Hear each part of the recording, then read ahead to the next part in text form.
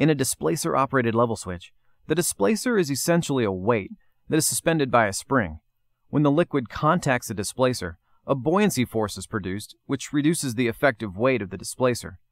This causes the extension spring to retract and causes the attraction sleeve to move upward into the field of the external magnet, thus actuating the switching element.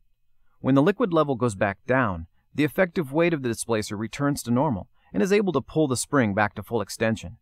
This in turn draws the attraction sleeve out of the magnetic field to deactuate the switch.